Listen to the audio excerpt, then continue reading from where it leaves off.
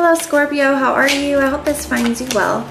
So we are going to be doing your June monthly love reading and everything that you'll need to know, whether it's about this reading or scheduling your personal readings. All of that is in the description box below for you.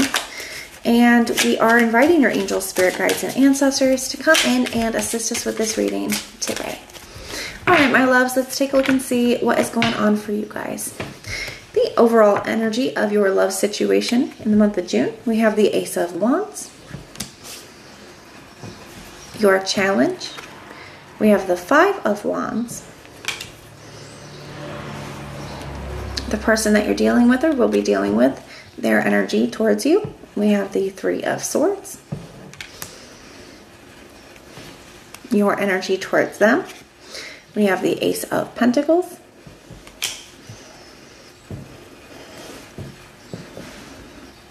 and at the bottom of the deck, we have the Seven of Swords.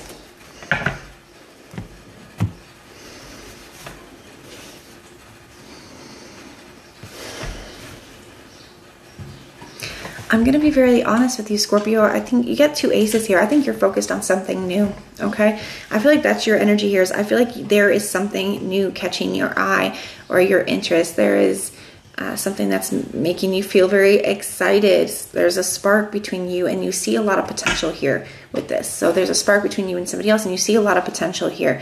Now, I do feel like there's also a past person here that I feel like you guys have already experienced some kind of ending and possibly betrayal with. We got the Seven of Swords energy and that Three of Swords energy. I feel like they're asking for some kind of forgiveness here, especially with this Justice card being right underneath that. So I do feel like this past person is coming in and wanting to make something right with you, okay? But I feel like you guys are already very focused on something else.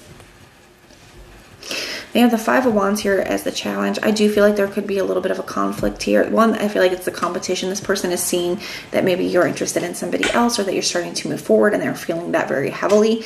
The Five of Wands, I also feel like this is them wanting to fight for the connection or fight for you. They're not wanting to let you go here, okay? I do feel like you could end up having some kind of argument or conflict with this person. So we're going to go ahead and take a look a little bit further here. What is this person's next action towards Scorpio, please? What is their next action towards Scorpio?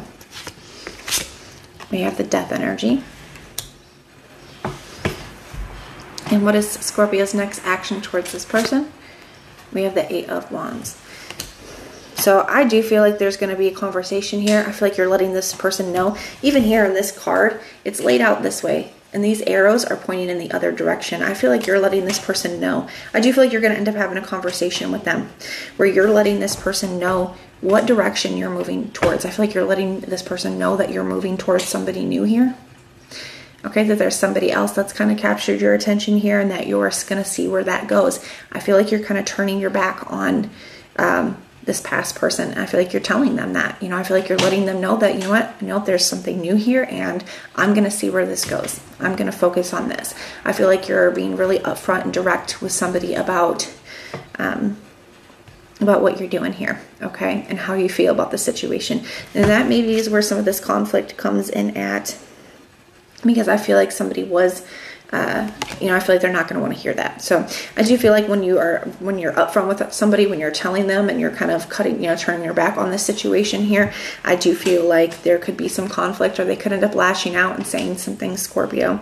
But I do feel like they will end up moving into a space of acceptance, but I just feel like it's not going to be easy. For some of you guys, I feel like that's why I don't feel like you're telling this person to be mean or vindictive.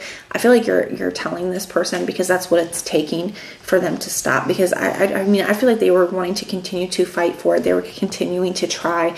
And I feel, Scorpio, that you had to just be honest with this person. Like, look, there's something new here in order for this person to just kind of stop. Okay. What is Scorpio's advice in this situation? We have the Sun card. The Sun can talk about just focusing on your happiness, okay? Trying to have a positive outlook, trying to speak positivity over the situation. For those, especially for those of you where this conversation hasn't happened yet, Spirit could be asking you to speak positivity over the way that this conversation could go. But the Sun card also can talk about clarity and transparency and exposing things. So I feel like Spirit's just saying, yes, your advice is to focus on what's best for you and what's going to make you happy, and to try to be as positive as you can, and to try to be as transparent as you can. What is the potential outcome? We have the Lovers. So Scorpio, I do feel like you're, got this Cupid here. I feel like you guys have been shot by Cupid's arrow. I feel like you're experiencing a turning point where I feel like you're finally able to turn your back to the past. And I feel like some of you guys, you've been in a cycle with this person.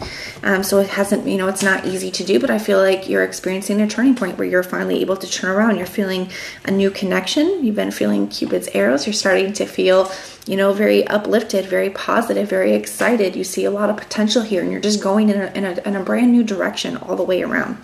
Okay, so I feel like this person is going to, they are going to be hurt, but I feel like they are going to be moving into a place of acceptance as well. But that is what I have for you, Scorpio. I do hope that this helps. Now, if this resonates, let me know. If it doesn't, that's okay. Check out your other placements. Everything that you'll need to know, whether it's about this reading or scheduling your personal readings, all of that is in the description box below for you.